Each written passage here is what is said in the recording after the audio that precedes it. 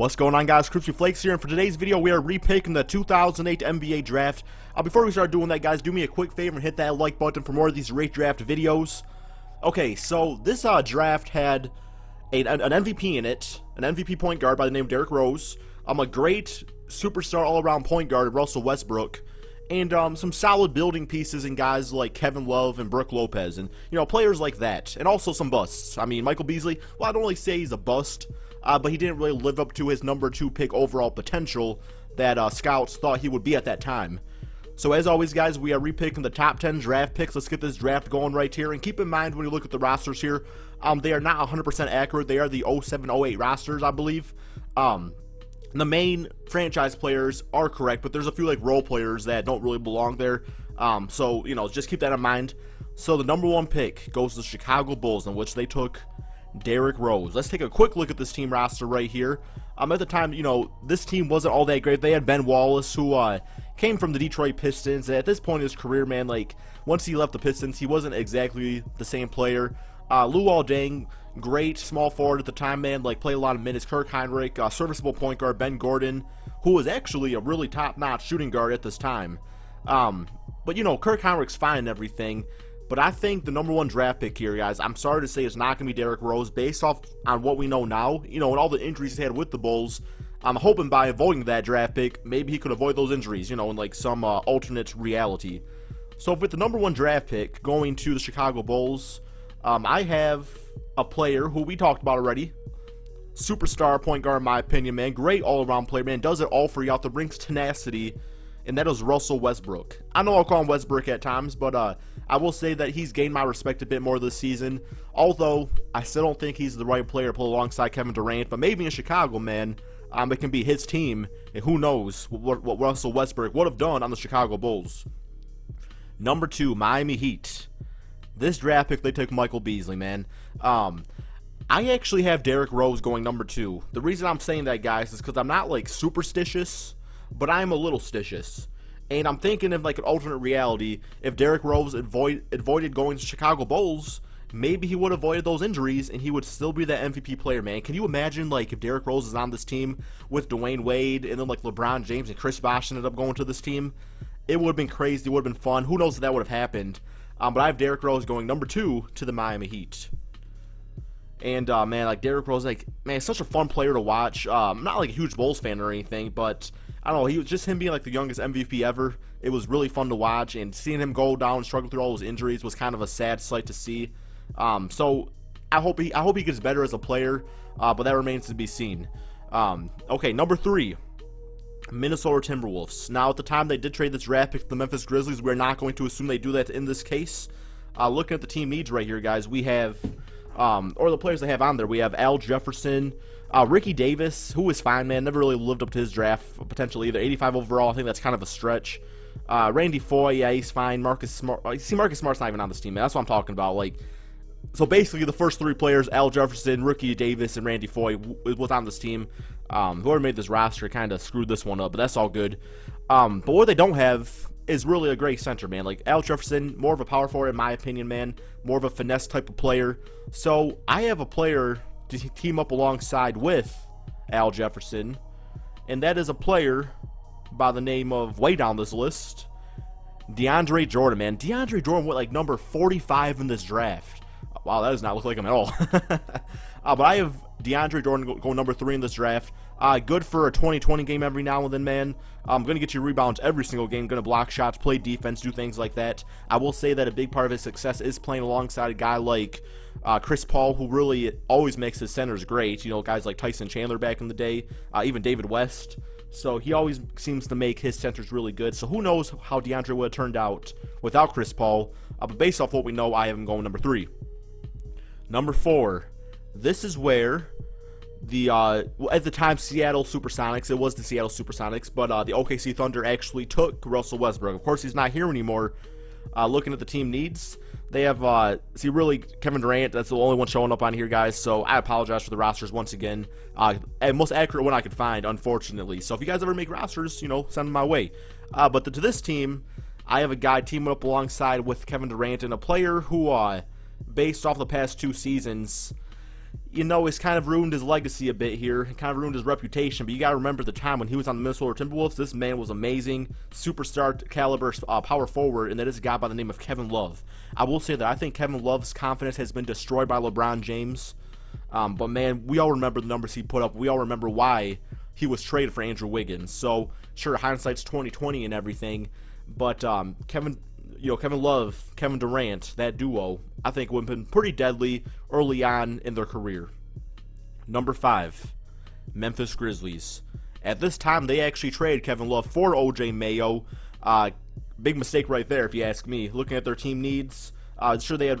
I don't even think Rudy Gay was on the team at the time. Damon Stoudemire. I'm gonna stop looking at this, guys. I apologize. I'm gonna stop looking at that. It's just like ruin everything. But at this time, man, they took, they traded for OJ Mayo, and I have them taking a power forward here. And this power forward is pretty solid in my opinion. Kind of a stretch forward. He's really added 3-ball to his game. Can throw it down. They call him E-Blocker for a reason. Basically, he plays defense, and that is, of course, Serge Ibaka, who I think is a great player, man. Like,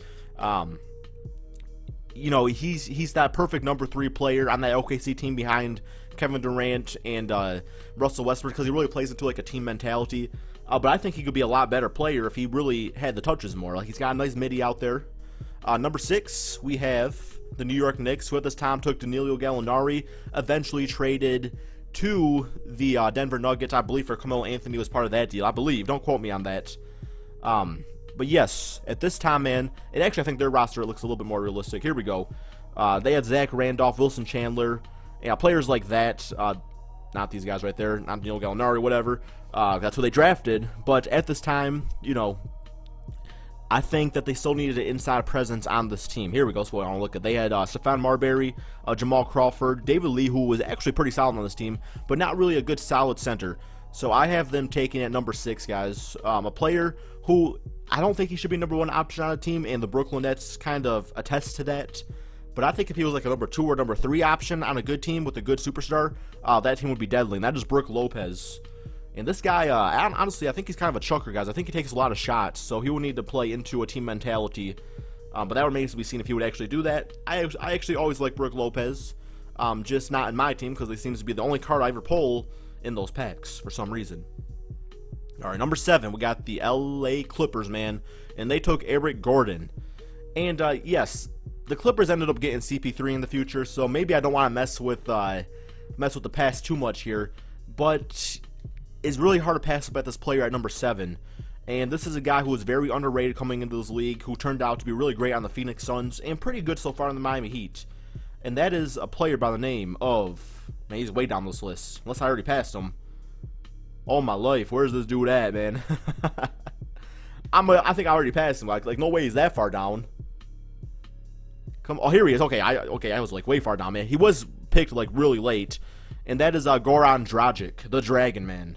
Not the Dragon Man, just the Dragon, and I'm just saying man. So I have him go number 7 to the LA Clippers. A good scoring point guard out there, can get players involved and things like that. I'm a fan of his. I'm a fan of his indeed. Number 8, we have the Milwaukee Bucks. At this time, they took Joe Alexander. Who? Exactly. So really, any player, man, is going to be better than Joe Alexander. But I actually have them taking Nicholas Batum here, guys. They already had Michael Brown on the team, so yeah, Eric Gordon. I potentially could take Eric Gordon. I'm really not a huge fan of his, to be honest. Maybe I'm hating, but he's had a lot of injuries, so I don't know, man. Not really a huge fan, but I have Nicholas Batum going number 8 to the Milwaukee Bucks. Here we go, man.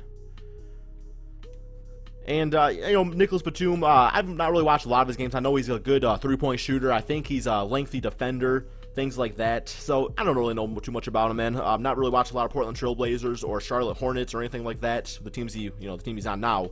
But we actually have the Hornets, or at the time, the Charlotte Bobcats, with the number 9 draft pick. They took DJ Augustine here. And, maybe this logic right here that I'm about to throw at you guys, maybe it should have made him number 1 draft pick. But I have George Hill going at number 9. And the reason I'm saying that is because maybe, just maybe, this Charlotte Hornets Bobcats team could have done the Greg Popovich and ended up trading George Hill for Kawhi Leonard. But with that logic, maybe he should have went number 1, right? And also, Eric Gordon probably, could have went right here too. That would have been fine. But I have George Hill in hopes that ends up being Kawhi Leonard one day. for you Charlotte Bobcat or Hornet fans out there, whatever the name is now. Number 10, we have the New Jersey Nets, now the Brooklyn Nets, who took Brook Lopez. This team actually was pretty solid, man. They had Vince Carter, Jason Kidd, Richard Jefferson, Sean Williams. So, you know, they don't really need a shooting guard. Otherwise, I would have took Eric Gordon right here if Vince Carter was not on this team. But I actually have them taking an inside presence, a player who was solid on the Indiana Pacers early on in his career, but turned out to be kind of not so great. So, you know, here's the hoping, man, he would have picked up some slack and done some pretty solid things over there on the New Jersey Nets. And that is, where's he at, man? Russell Wilson, this dude's a football player, isn't he? He's a freaking quarterback. Oh, man, another player, man, that I'm probably overlooking right here. Where's he at? Where you at, though, man? Yo, where the heck is Roy? I know Roy Hibbert was drafted here, man. Dude gets a lot of hate. I mean, this pick was going to be Roy Hibbert. But for some reason, whoever made this roster, for some conspiracy reasons that I do not know, man, is not on here. At least I'm not seeing them. So in that case, Nikola Pekovic, he's pretty solid too. But I actually, okay, in this case, man, I'm gonna freaking take Michael Beasley. Okay, we'll have Michael Beasley. Actually, guys, on the Rockets, he's pretty good. He's a good scorer. You know, he's getting about 15, 20 points a game alongside James Harden. But kind of screwed up earlier on in his career, didn't really focus correctly. So we have Michael Beasley going number 10 to the New Jersey Nets, although I want it to be Roy Hibbert, but for some reason he's not on the roster. Anyway, guys, thank you guys all so much for watching. Give me your prediction, not really your predictions, but give me your top 10 draft picks from this draft and see how they align with mine. Thank you all so much for watching, and peace out, my friends.